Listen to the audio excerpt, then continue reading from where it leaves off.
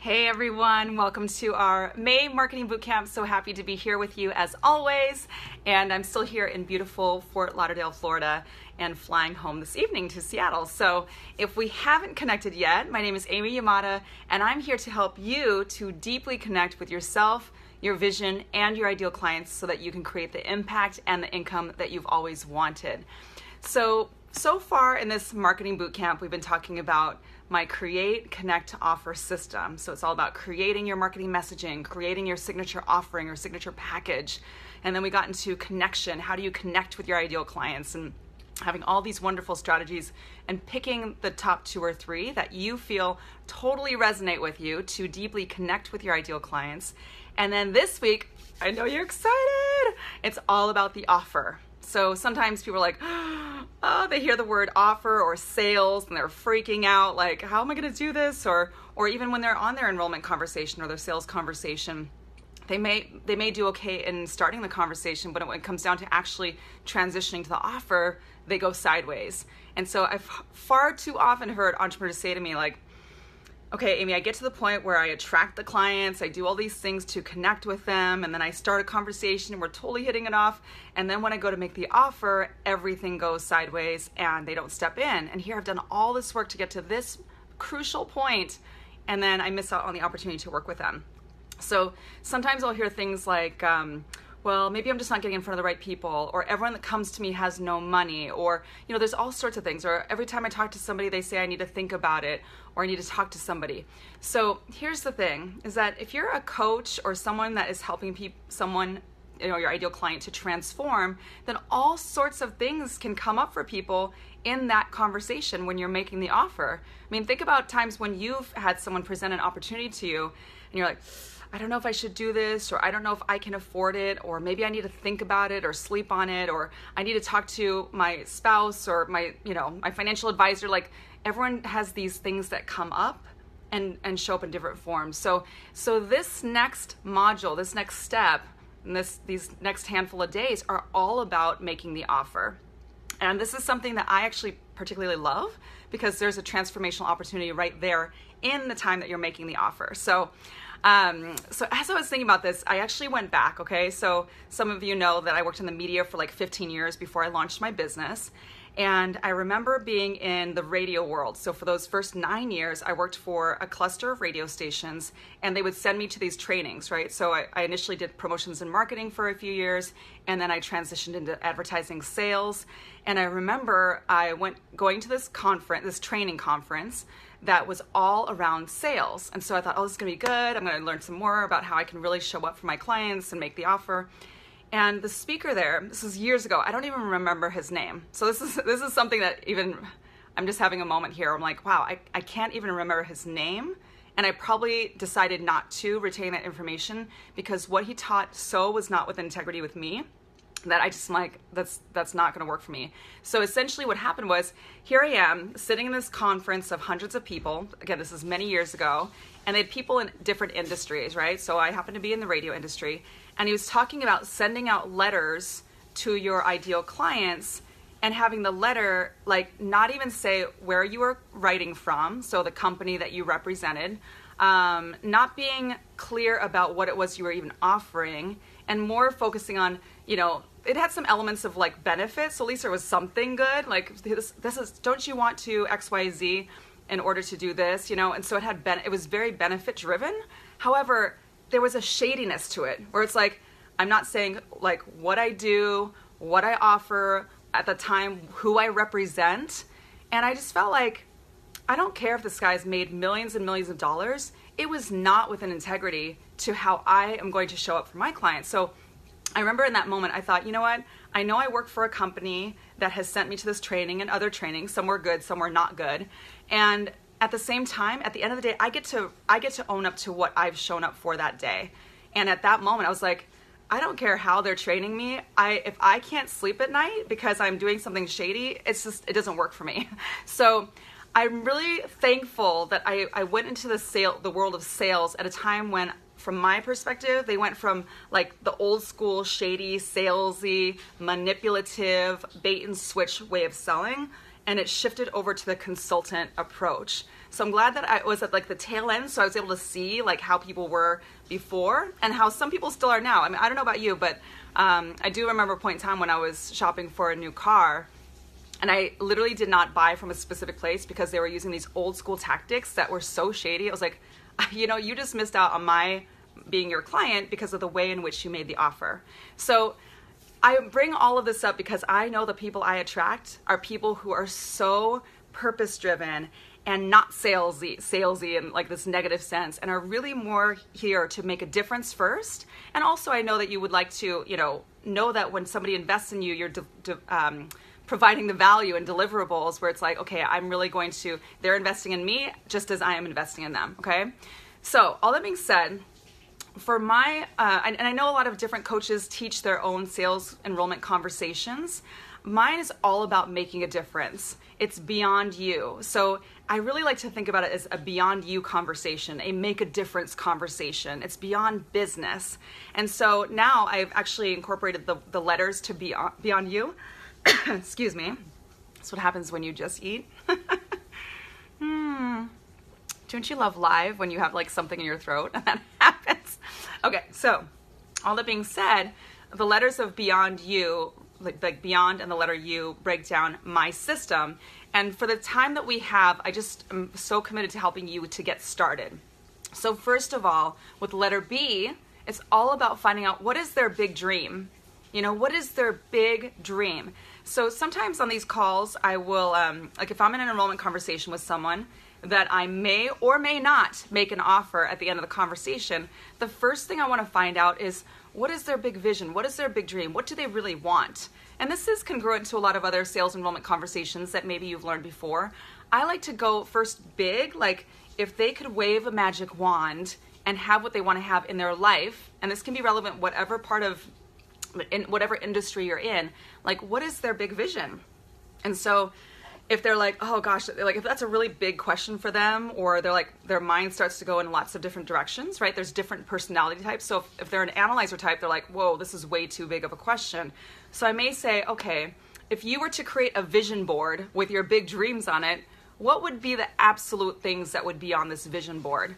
And so sometimes they'll ask a clarifying question like, oh, do you mean in my business? Or do you mean in my health? Or do you mean in my relationship? Like, whatever comes to you first, or if it helps you, because I am, in the world of entrepreneurship, then I may say, okay, so in the part of your vision board that's all about your entrepreneurial journey, what would that part of your vision board look like? Just to give them some clarifying questions. And if they don't know, like sometimes people have I know syndrome, and sometimes people have I don't know syndrome, right? Where it's like I just don't know. When I believe deep down inside they do know, they just haven't been asked this question or allowed themselves to dream again. So if you have someone where you're saying, so what's your big dream, or what's your dream case scenario for your life? Like sometimes I'll say for your life and your business. Then if they're like, oh gosh, I don't know, then you can say, very Oprah-esque, what do you know for sure that you want? Like, what do you know without a doubt that you want? And they're still like, oh, I don't really know. Usually I'll get people who at least can answer that question. I'm not here to judge them if they don't have an answer. So in that case, if they're still like, oh, I'm not sure, I'll say, okay, let me ask you in a little bit of a different way. What would your dream day look like? Like a normal day, from the moment you wake up to the moment you go to sleep, like what are some of the elements that I would see in your day? So sometimes people will be able to look at it from instead of a macro vision, a micro vision of, okay, we all can relate to what today looks like. And they may or may not have elements of their dream day and how they're living it right now. Oftentimes I find there's something there's a gap, right? There's a gap between what their dream day looks like now and what they want it to look like. So that's a really great way to find out what is their vision. And even if they only give you what their dream day looks like, it'll give you an insight to who they are, what they're about, what they want, what's happening there, and really finding out like what's missing for them, what's in the gap, okay? The other thing about starting off these conversations, and this is something that I don't hear other people teaching that I find so essential, so I hope you're taking this all in without distractions, is what is the energy that you're bringing to the conversation? So if you're flustered and you have so much going on and you're so busy in your head or in your life, and you come to the call like, okay, hey, hi, this is Amy Yamada. Thank you for jumping on a call with me. How are you doing? Oh my gosh, my day's so crazy, but I'm so glad. Like, if that's the energy, I always think of the Tasmanian devil, where he's just like, kind of crazy town.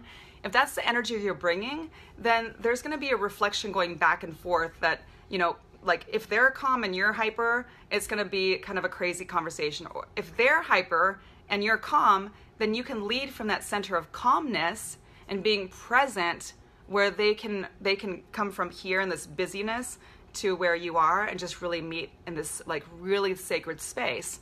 So I find that the reason why people open up to me so quickly, I believe it's because my energy, my tone of voice, how I show up on the call is very open and ready to not only contribute, but ready to receive them, like really hear them. And even though I've talked to so many people over the years, in that moment, it's a one-on-one conversation. So I get to be super present with that person. And the way, I remember somebody asked me this, I was at a mastermind event a couple of years ago, and someone in the group had heard me talk on some webinar or something about this. And so we had this really deep conversation about this, and I said, the way, because she was saying, how do you get people to open up to you so quickly? And I said, well, I think that what I bring to the table is I think about how in this time that I have with them, so whether it's a shorter conversation like 20 to 30 minutes, mine tend to go a little longer, so I might carve out maybe 30 to 45 minutes for the actual call, and then an additional 15 minutes for a buffer, so in between calls. Or I may actually use up that entire time. Some people will do them super fast. I'm not that person. I like to take my time. So here's the way I look at it, okay? I look at it from like a really deep place. So here we are in this human being experience. Some of you have heard me talk about this from a stage, and there's 7.4 billion people on this planet. And most of us will only meet about 10,000 of them in our lifetime. So that's I did the math once, 0.00001%, like a tiny, tiny fraction of 1% of the entire world's population. So if you're one of my 10,000 and we have the opportunity to connect, even if you live on the other side of the world, and we connect for this one precious conversation, and it may be only 45 minutes or an hour, maybe only 30 minutes, of our entire lives, that somehow everything that we did in our lives, every decision we made, every experience we had, everything we've gone through have led to this precious moment where it's just you and me. That's it. It's you and me having this deep conversation about your big dream. And if there's anything I can do to help you, to make a difference for you, to go further, whether it's with me or not, I get chills every time I think about that. Like, you're one of my 10,000. How precious is that? And in that moment, in that time that we have together, it's this little sliver of time that in that hour, I'm spending my life with you, right? And some people might, oh, that's kind of extreme. Like, yeah, but just think about it for a moment. In that hour, we have both made the conscious decision to spend our lives together. So the way I look at it is, in that hour, if I could be so present for you, you are the most important person in my life in that hour, right? Like, it's like a really beautiful way to think about it. Like, in the hour, I'm committed to helping you, to supporting you, to being a loving source for you, to lift you up, to think about your dreams, and to see what can I do in this time to dedicate myself to you and say, I'm here for you, I'm listening, I'm here to ask you what your big dreams are without judgment, without thinking small of you. I'm here to say, hey, like sometimes people say, I was on a call just last week with this woman who, she's just got the most beautiful soul, and she travels, and she's already started a blog, and she wants to teach other single women how to travel and like really live a very adventurous life. And I'm like, oh my gosh, what a great message do you have for the world? And she said to me, okay, I have this crazy idea. And she told me where she wants to move to another country. And I won't get into the whole thing, but she said, I have this crazy idea. You might think I'm crazy. And she said, I want to move by the end of this year to this other country. And I was like, I don't think you're crazy. I think you're clear with what your big dream is, and I'm here to celebrate that and to say, why not you?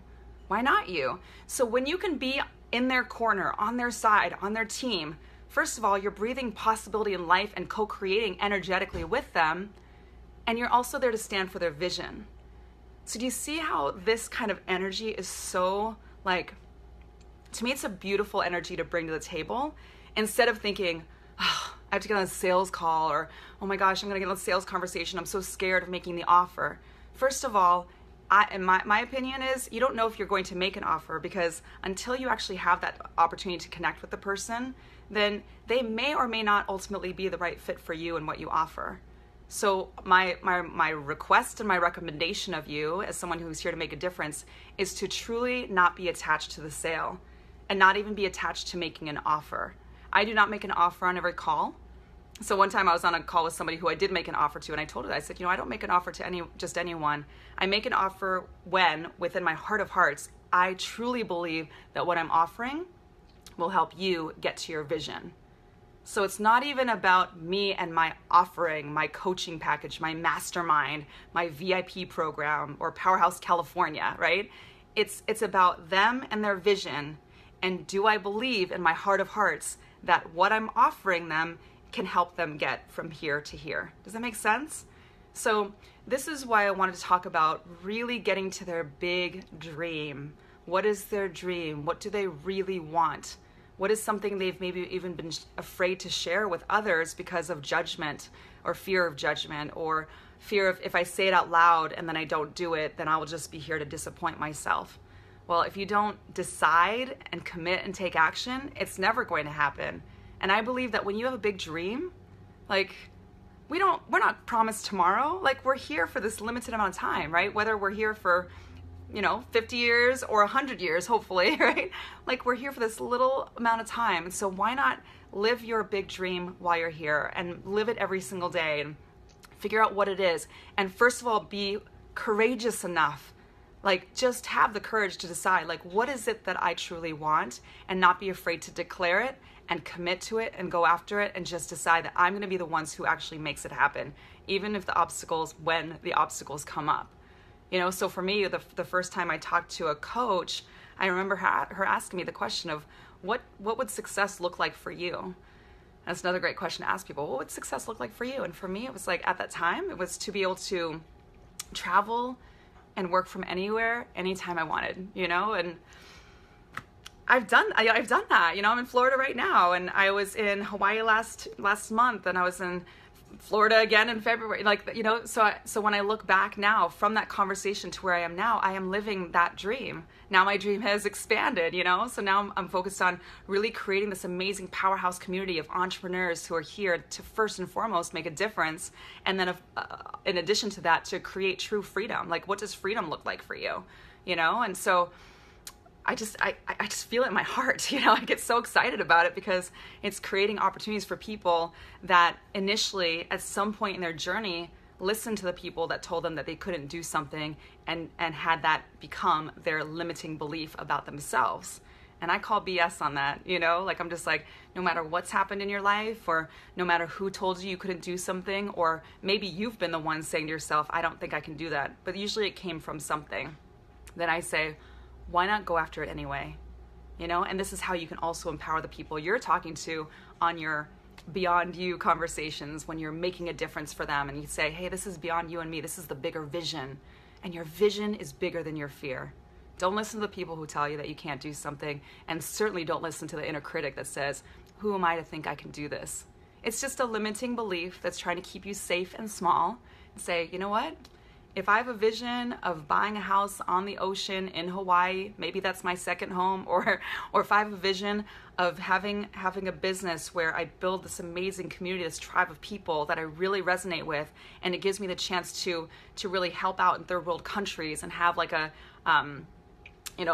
percentage of my business that goes towards that every single year. Or if you want to be like me, where you speak on stages and you create your own events that brings people together for this unforgettable experience, even being here at Lisa Sasovich's event. I met her recently, and she invited me to her event, and just being in that energy, it's just like, to me, it's my happy place, to be around really powerful entrepreneurs. So think about it from your standpoint, and how do you make a difference for people? And when you get into an enrollment conversation with someone that's beyond you, that's beyond business, like, find out what their big dream is, and bring that energy to the table from the moment you get, even before you get on the phone with them or Zoom or Skype or in person.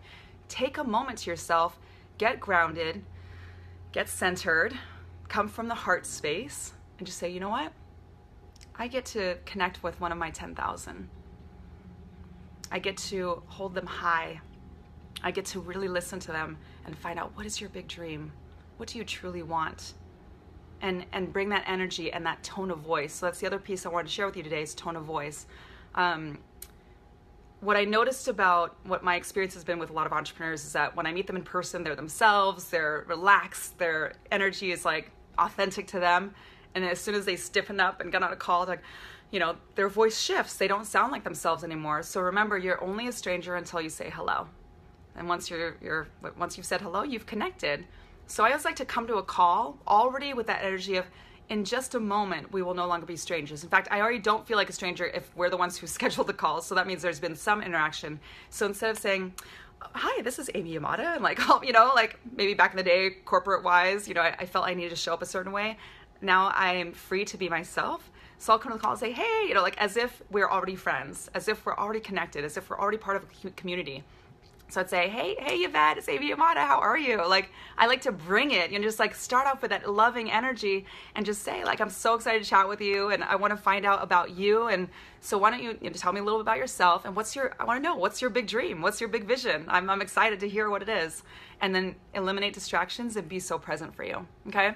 So, would love to know, yeah, I see Holly. We're not going to get to the E just yet. We're going to go into the rest of the conversation and other elements that are the most essential elements of the Beyond You conversation. I go into the full training at Powerhouse California because I really want to make sure that we dive deep and make sure that you understand every single element. So if that's you, we do have just a few more spots left for Powerhouse California, and we're really going to be taking it to the next level. So if you haven't connected with my team or myself yet, or notice what comes up for you, like, oh, I don't know if I can do it, or I don't know if the timing is right, I don't know if I'm ready. Sometimes these things can come up for you. And it's like, okay, do you have a bigger dream for yourself?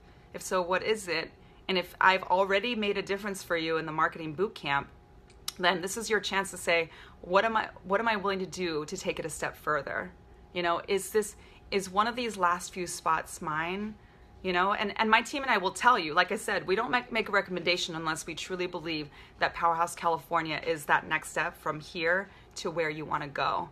And I tell you what, the people who are coming so far are just exceptional people. So beyond me, you're going to be able to connect with these other powerhouse entrepreneurs. And whenever I connect with more people, I mean, there was something I mentioned the other day that Lisa kept saying during our conference is participation equals value. So when you fully participate and you show up at an event like this in an intimate setting with just a small group of other entrepreneurs, then it's bound to provide growth even more than what you're learning, which is the core of it all. So, okay, at this opportunity, I would love to take any questions, and just know throughout the next few days, we're going to be going deeper into this about making the offer. So I know some of you are already like, what about when they say I can't afford it? Or, you know, the objections, like, don't worry, I've got your back. We're going to get into that. So keep showing up for this and I'll help you. So what questions may I answer for you?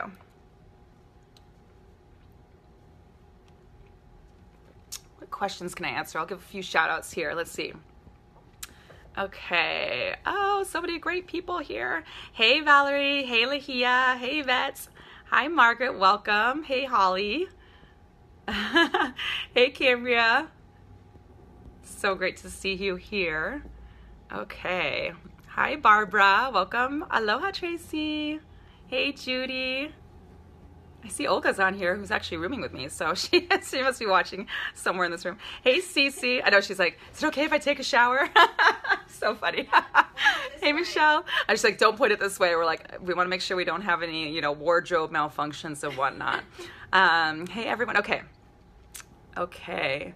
Andrea says, I just finished a call where I did not make an offer. Thank you for sharing this. Yeah, so like I said, it's not about every conversation making an offer, right? Like, as you talk to someone, you may realize that what you are offering is not actually in alignment with the person that you're talking to. So that's okay, you know? But if it is, here's the key, the alternative side of that is, if you in your heart of hearts believe that you can help someone get from here to here, then my recommendation is make the offer. Even if you're nervous, we're going to go into how to make the offer in this week's training.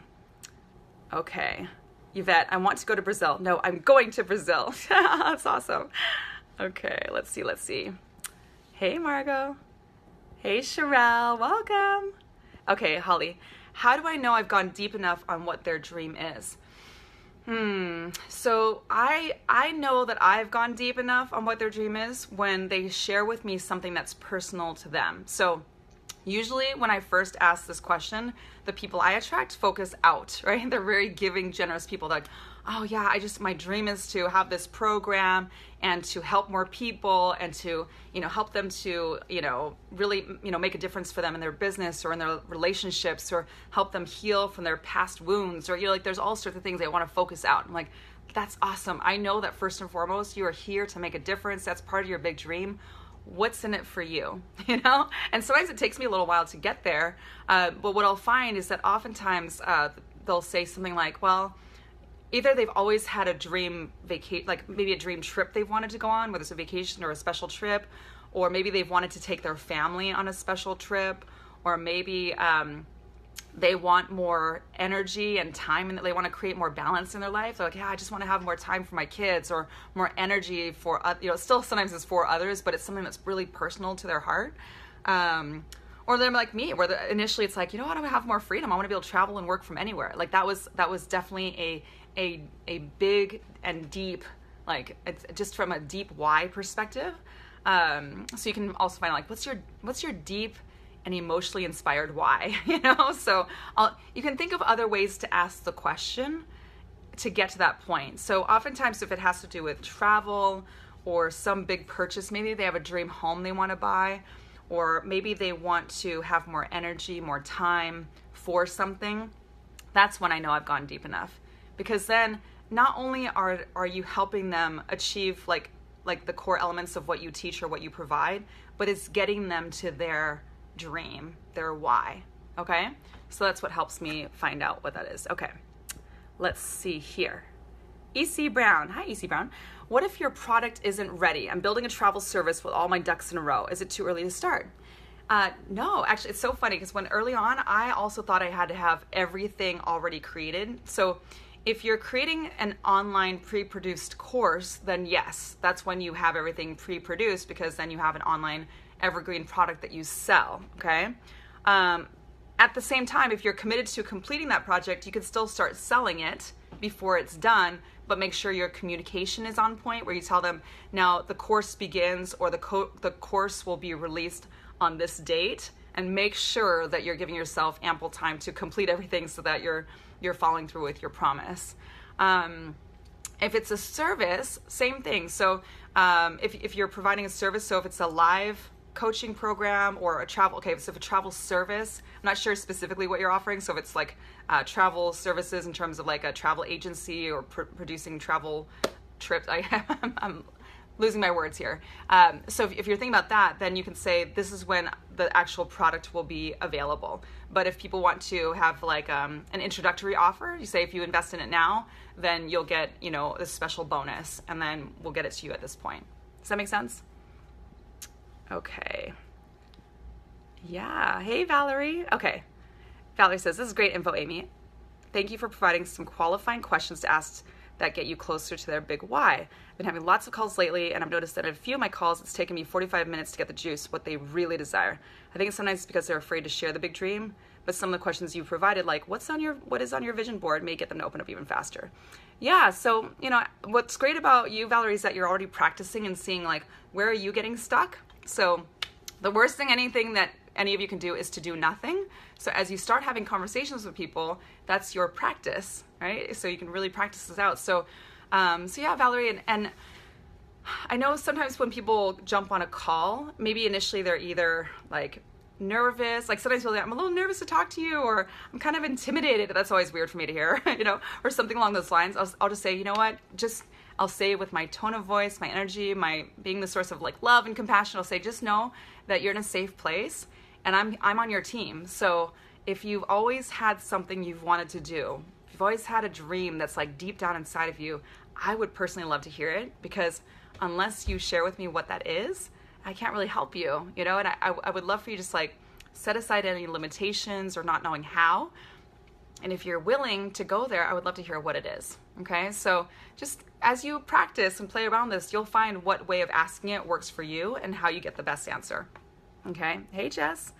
All right, everyone, I'm going to go ahead and wrap this one up. It's been so much fun. And of course, we'll be back on tomorrow, 9 a.m. Pacific. I'll be back on the West Coast, so hopefully I won't be too jet lagged. But I'm super excited to chat with you. And if this has been helpful, I ask that right now you go ahead and click on that share button so that together we can make a bigger difference. And when you click on the share button, go ahead and put a personal note so that people actually watch the video. You know, sometimes when people just share things, nobody watches it because they're like, oh, what is this? I don't need this. But if you actually personally say, right, it's all about connection. Wow, this is all about, you know, helping you to make an offer and ultimately really defining what is someone's big dream.